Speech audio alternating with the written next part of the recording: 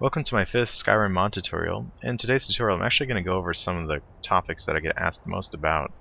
Some things we're going to cover is how to have a courier deliver a note to the player, how to actually start a quest and continue a quest based on when the player reads a note, and then finally how to set up objective markers so that a compass marker appears over an item that is related to your quest. So in today's quest we're actually going to have a little courier who's going to run up and deliver a note that will have some directions. So let's see what happens. Might need a Ulfric storm cloak. I've been looking for you. Got something I'm supposed to deliver. Your hands only. Let's see here. A letter. Not sure who from.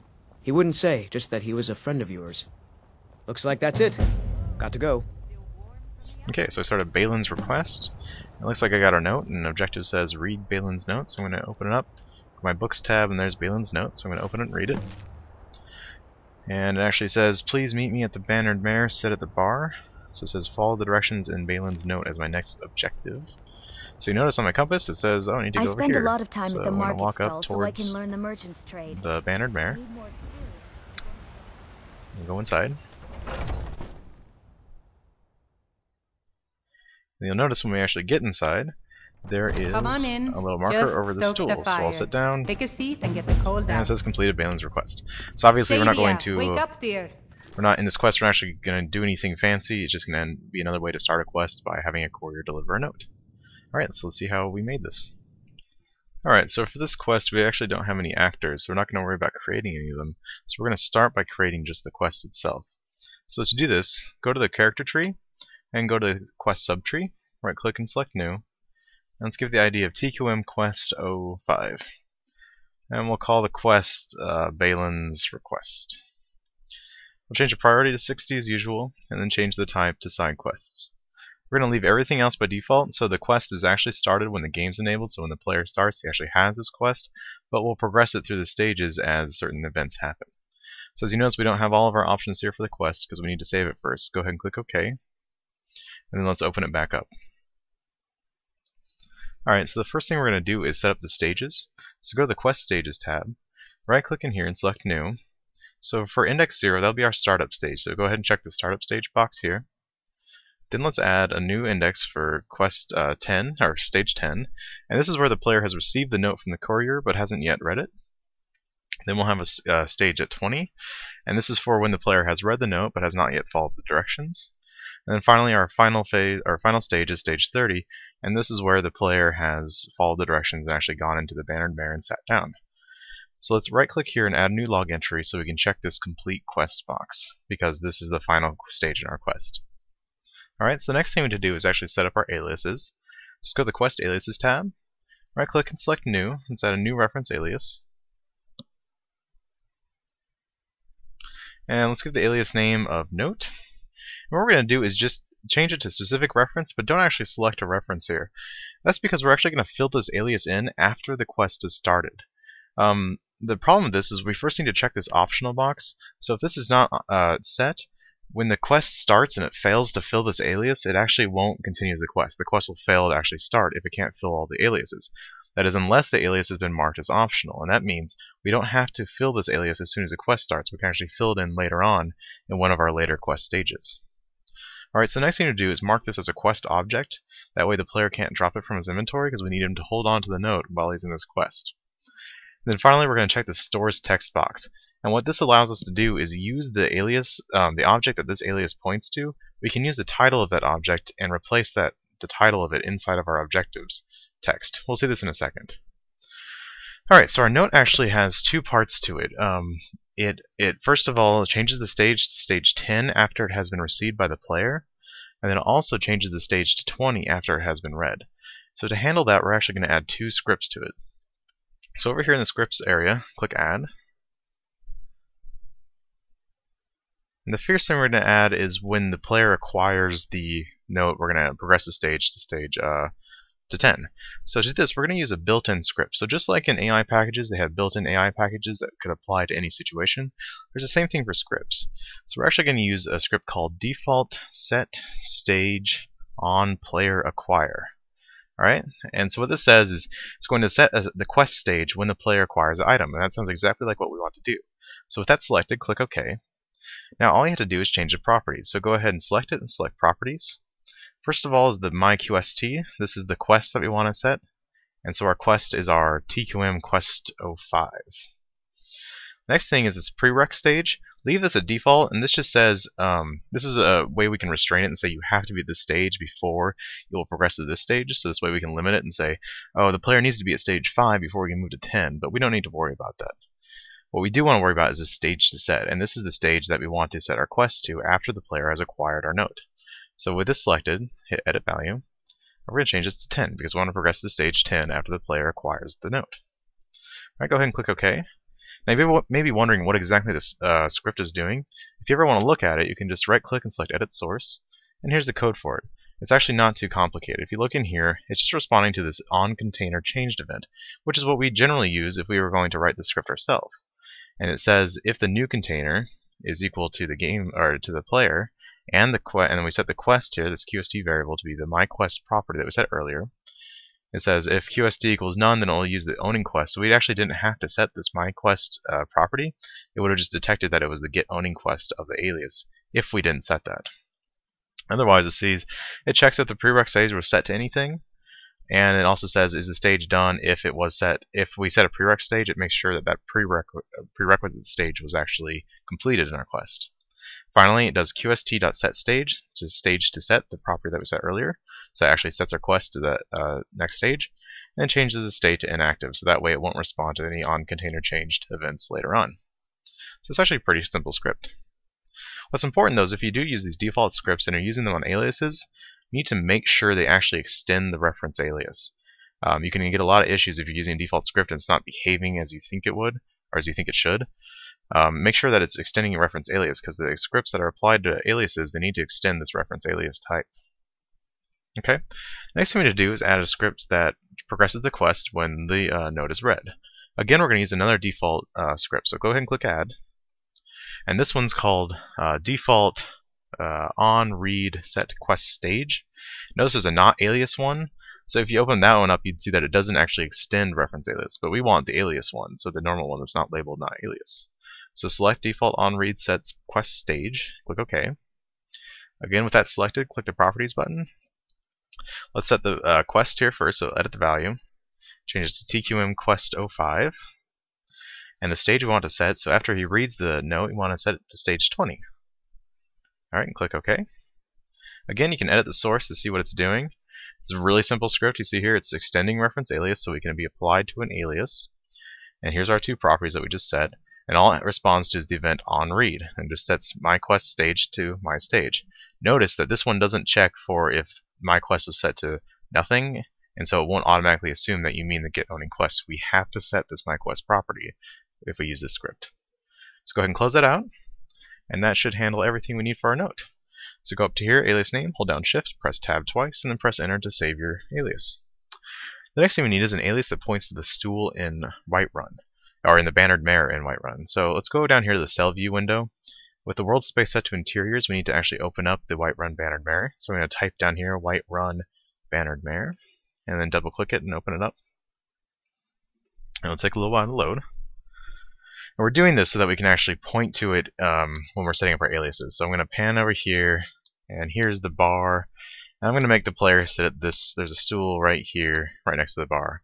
I'm going to make the player sit there. So let's go back here to our quest. Let's right click and add a new reference alias. And when the window pops up, we're going to call this alias stool.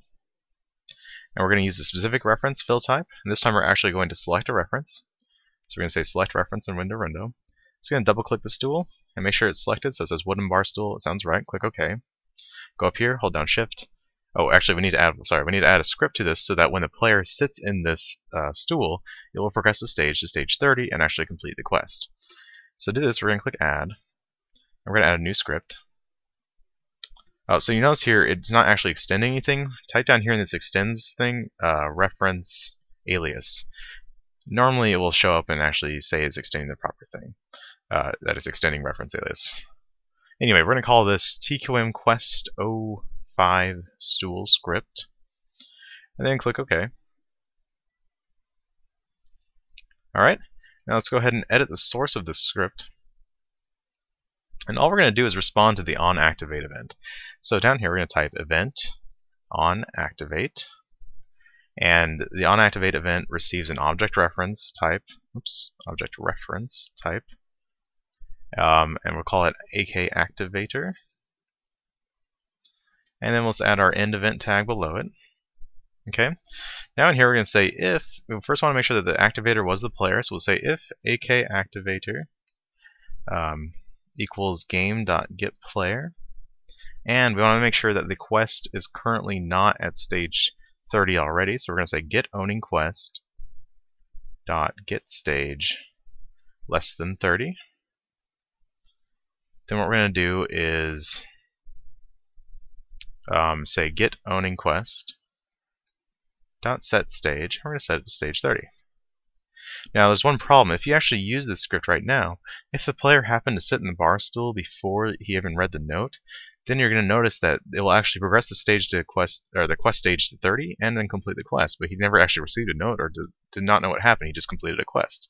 So we're going to add one more condition here to the end. We're going to say and getOwningQuest.getStage greater than or equal to 20. So this says that the quest stage must be less than 30 and it must be greater than or equal to 20. So that means the player has read the note, but he has not yet gotten to the stool. Okay, so hit Control S to save, and it will compile and check for any errors. So that looks good. We'll go ahead and close that. And that's all the script we actually need for this. So let's go up to here, hold down Shift, press Tab twice, and press Enter. Alright, so the next thing we're going to do is actually create our quest objectives. So let's go to the Quest Objectives tab. I'm going to right click and add New. And this first index will be we'll put the index to 10 because it corresponds to stage 10 of the quest. And for the text, we're just going to set read, and they're going to do an open bracket and do alias equal note, and then close bracket. And what this is going to do, this is why we check that stores text box in our note alias. So what's going to happen is actually say read, and then we'll replace this tag here with the item name that the note alias points to. So we're actually going to make a note item, like a book, and give it a title of Balin's Note. And then what will happen is when we assign Balin's Note, that item we just made, to this note alias, this text will be replaced. So when the objective pops up for the player, it's going to say read Balin's Note. Alright, so the next thing we need to do is actually add another objective for stage 20. So this objective is shown as soon as the player has read the note. And it's going to say follow the directions in, then we're going to do again open bracket alias equal note. And that way this will actually turn out to be in the game, follow the directions in Balin's Note. Okay, and so that's all of our objectives. So go ahead and click OK, close that request, and save your progress. Okay, now that we created our quest, we need to actually make the note that the courier is going to give the player. So to do this, we're going to go to the items tree and go to the book tree. We're going to copy an existing note. So in the filter, I'm just going to type in note to get an idea of some of the notes that we have here. I'm just going to grab one. I'll grab MQ105 note. I'm going to right click and select edit. And the first thing I'm going to do is change the ID. I'm going to call this TQM Quest 05 note. Okay. Now I'm going to give it the name of Balin's Note. Now if you remember, this is the name that's actually going to show up in our quest objectives. So it will replace the alias equals note tag with Balin's Note. So whatever we write here, that will be replaced in there. Finally, I'll give it some text. And the text is going to say, please meet me at the Bannered Mare. Sit at the bar. Okay? And just click OK. And it's going to do some spell checking. Click ignore, ignore, and then click OK. And it's going to say, would you like to create a new form because we changed the ID of the previous form? Go ahead and click yes. And what it's going to do is it'll duplicate the old note and then give it the new ID that we just made. So basically we made a copy of that. We didn't actually destroy our MQ105 note, but now you'll see if we search in here, we'll have a TQM Quest 05 note. Okay, and so that's everything we need to do to actually create the note. Okay, so now that we've made our note, the next thing we need to do is actually start scripting the stages of our quest. So open up again TQM Quest 05, go to the Quest Stages tab, and we're going to add some scripts to stage 0. So right click in the log entry area and select new. And what we need to do is actually add a couple of properties to this papyrus fragment. So if you click the button, it may not show up. This is just a glitch in CK. So what I like to do is add a comment to the top. I'll just say start the quest. I'm going to click OK and actually close out of the entire quest.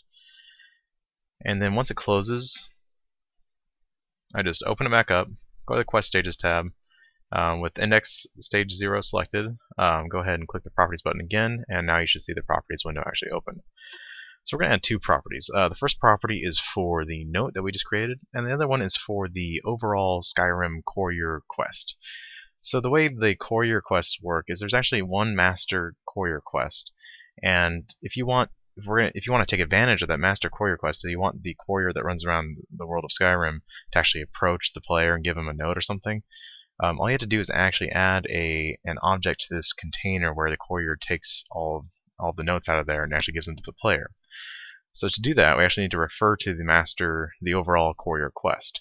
So let's first add a property for that. So click the Add Property button, change the type to Quest, and then set the value to WI Courier.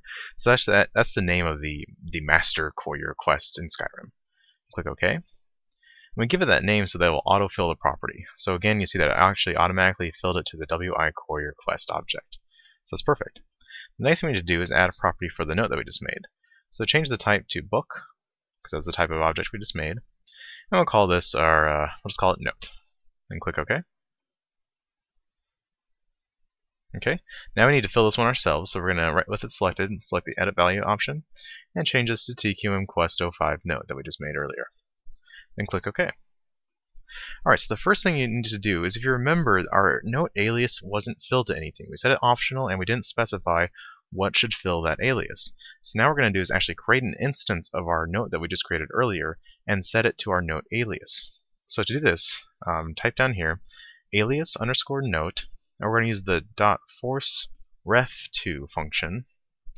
And this way we're going to fill the note alias to this reference. And the reference is going to be a new instance of that note property that we just set. So we're going to say game.getPlayer.placeAtMe, and then we're going to pass a note. Alright, so what this does is this internal spot just says get the player, and then place at the player a new instance of note. That doesn't mean the note's going to be placed inside of the player's inventory, but instead it'll be placed at his feet. This is only just for a few seconds while the quest actually starts. We're going to immediately teleport it away to the courier, so the courier will have it. Okay, so the next thing we're going to do in the next line is WI Courier. So this is the property that we set that refers to the master courier quest in Skyrim. We're going to cast it, so we're going to use the as WI Courier script. So that's a script that the WI Courier quest has over it. And that script has a function called add alias to container.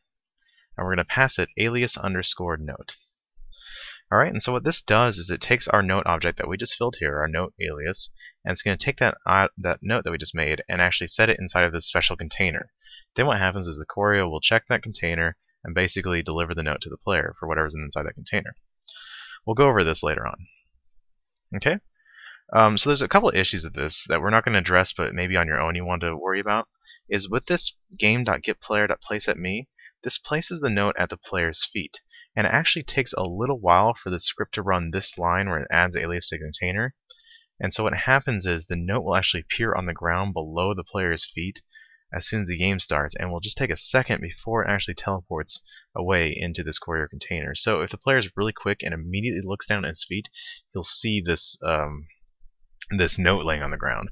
So one way to fix this would be to maybe place this note somewhere else that's not near the player, so somewhere hidden or something like that. You can decide what you want to do to handle that. But for now, we'll just leave this how it is because it's simple. Next thing we need to do is go to stage 10. So select stage 10. And then again, we need to right click and add a new. All we need to do for these is just show the objectives and set some objectives to be completed. So for stage 10, we're just going to show the 10th objective. So we're going to say set objective displayed and pass it 10. So that just shows the objective at index 10. And then go to stage 20.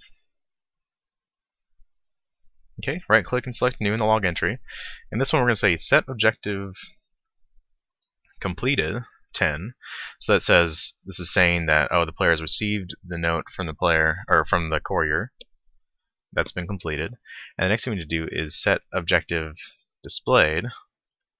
We'll set that to 20. So now this is when he's read the note, and now this objective says you need to follow the directions in the note. Alright, and the final thing we need to do is for objective, or stage 30. Right click and add a new. Oh, we already have one. Oh, we already have a log entry in here because we want to check that complete quest box. So for this script, we're just going to say set objective completed. I'll set it to 20. So that just says complete objective 20 because they, at this point, they have sat down in the stool, thereby having actually followed the directions that were in the note. Go ahead and click OK. And then save your work. Okay, so at this point you may be wondering, how do we actually get the courier to give the player the note? To do this, we're actually going to edit the existing WI Courier quest that we referred to in our property earlier in our stage scripts. So with the quest tree selected, type in the filter WI Courier, and then open up that quest. Alright, so the way this quest works is if we go to the Dialog Views tab, and then open up this WI Courier view, there's this long list of all these lines that the courier actually says to the player. And it's these lines where he actually gives the player the item based on some event. So what we're going to do is, since we don't have the same voice actor that we have for this courier, we're going to hijack one of these lines that he always delivers. Luckily, there's one here. I have a letter, not sure from whom, he wouldn't say, just that he's a friend of yours. So that's a generic enough line where we can actually use that when the courier delivers a letter to the player. So we're going to double click that to open it up. And you notice down here there's this check and it says get item count, the book of WI cast magic 04 letter is greater than or equal to 1. If we double click that and open it, you notice that it's running on the quest alias container. And so this is an alias that the WI Courier quest has that refers to this one container, and that's actually the container that our note was placed into when we scripted the 0 stage of our quest. What we need to do is open this up and check this OR box, and then click OK. And what this means is that he'll say this line so long as he is the courier, so that's normal, and he has the item count, so there's at least this magic letter inside the container, or then we're going to add our own thing. We're going to say new, add a new condition here, and we'll say get item count again, just like they did up here. Again, we're going to run it on, and change this run on to quest alias, and then change this to container, just like I had above. Check the OR box as well. And what we're going to say is change is invalid. We're going to set this to our TQM quest 05 note. And then click OK. Okay, so now it reordered things incorrectly. We actually want this AND line, this get is alias ref courier, at the very top. So with it selected, select this reverse arrow. Okay, now the logic for this line is make sure that the courier is the courier, so it's the reference that the alias courier points to, and that's fine. Then it says deliver this line if he has a TQM quest 01, 05 note, or, so notice the or there, or a WI cast magic 04 letter. And so this means if either of these things occur, he'll actually say this line. So we haven't broken the WI quest cast, whatever quest this is related to, but we've just included ours here. So we basically, what happens is now he'll say this line, which has been pre-recorded, it's part of Skyrim. We just hijack this line for our own uses. Okay? And so we can go ahead and click OK and save that. Alternatively, if you did want to record your own line, you could open up this WI Courier Deliveries topic, and then right-click in here, select New, create your own line. But of course, unless you can mimic his voice really well, it's probably not going to sound very good because the courier is going to show up. He's going to say, he'll say, I've been looking for you, got something I'm supposed to deliver for your eyes only or your hands only. And he'll start saying these lines, and all of a sudden it'll be your voice, and he'll say some weird line. So just be careful if you want to do that. We're just going to hijack, though, this one line that's already recorded. Alright, so that's all we need to do. Click OK, and save your work. Alright, so the last thing we need to do is actually give the player the idea of where he needs to go by adding one of the quest markers to his compass and to his screen. So to do that, it's pretty simple. Just open up TQM Quest 05, go to the Quest Objectives tab, and then with Objective 20 selected, we can add down here this target ref. So right-click in here and select New, and then right here it says Quest Target Data, the target alias, and we're going to set this as stool. And then we'll also check this button that says compass markers ignore locks. So that's if they can't actually get to that place, it will hide the compass marker, but we're going to leave this enabled so that it won't, so that'll actually ignore locks. So if the Bannered Mare happened to be locked for whatever reason, then the player would still know that he needs to get in there at some point. Okay, and so what this does is we set this target alias to stool. So what happens is it'll add a compass marker over that stool object that we selected earlier and show the player exactly where he needs to go. So go ahead and click OK, then save your progress. Alright, so I'm actually, for this phase, we're not going to do anything, but I'm just going to explain to you how the Courier quest actually works and how we kind of figured out what happens with it. The first thing that happens is if we go down here to the SM event node and clear the filter, and then open up the change location event, you'll notice in here, somewhere in here, there is a quest for where is it? WI Courier node shares event quest. And you notice there's a lot of conditions being checked for this. So what happens is, remember again, this event node happens, or this tree is checked every time the player changes location. And so what we're seeing here is in this node, this is the node that actually starts off the WI Courier quest. First thing it does is it checks a few flags. It says, are WI events enabled? Make sure that's 1.